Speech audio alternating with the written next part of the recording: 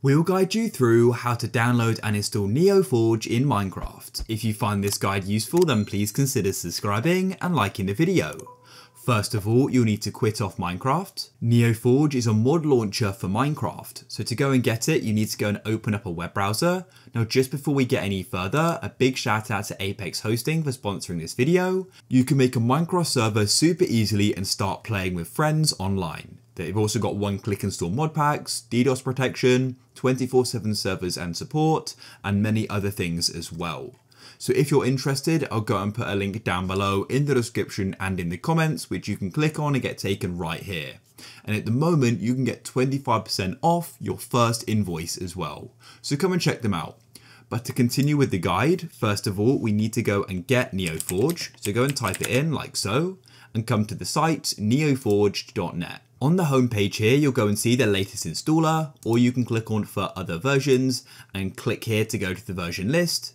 Now, it's important to note that you probably want to get the version for the mods you want. So you should probably go and see what version the mod is in that you want. If you aren't worried though, just go and get the latest version. Personally, I'm going to get 1.20.5 and I'll click on the download button. Now let's go and get the mods we want.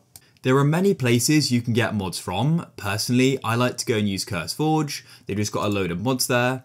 And then once we're here, we can click on Minecraft, click on categories and select mods.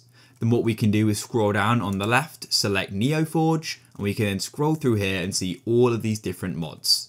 So when you see a mod you want, for example, I'll get the Nature's Compass mod, go and click on it.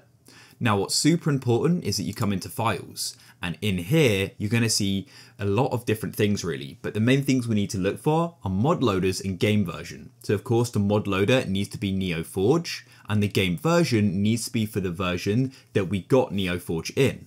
So in this case, we've got it in 1.20.5, so I need to go over to the right, click on the three dots and click on download file. So make sure those factors align. Now that we've done that, we can come out of our web browser and you can open up your file explorer and come into your downloads. Now just go and drag out the mods and NeoForge that you got and drag them onto your desktop.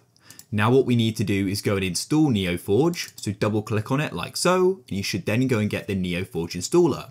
If you don't, maybe nothing happens or something else opens up, this is because you don't have Java installed.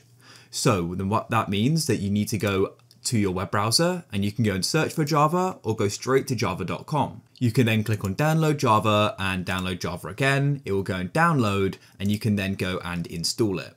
Once you've done that, right click on NeoForge, go and click on or hover over open with and click on choose another app. And you can then go and find Java, click on always and it should open.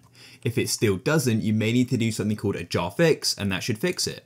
Once it's open though, select install clients and click on proceed and it will go and install. Once it's finished, you'll go and get a completion pop-up and press OK. Now you need to go and open up the Minecraft launcher, come over to the left and select Java Edition and go to the top and click on installations. Then all you need to do is go and scroll down until you can go and see NeoForge just here, hover over it and click on the file or folder icon over to the right. The .minecraft folder will open up and then what you can do is go and scroll down like so until you see the mods folder. Go into here like so and then add the mods you just got installed. So all I'm going to do is go and drag it in like so. If you've got mods for other versions of Minecraft and mod loaders, just remove them. Otherwise, it's just going to cause sort of incompatibility issues and they may crash. Now, once you've done that, come back and click on play. And to the left of the play button at the bottom here, you want to go and click on NeoForge and press play again. Now it should go and launch. Now here we are, and if we go and click on mods, you'll go and see we've got Nature's Compass here, which is what we installed. It's that simple. And now we can go and get into a world, and I'll go and show you what it is. If I open up my inventory and click on search, I'll then go and search for Nature's Compass or just Compass, and there it is. And so that's it, guys. If you found this useful, then please consider subscribing and liking the video, and if you need a Minecraft server, go and check out Apex.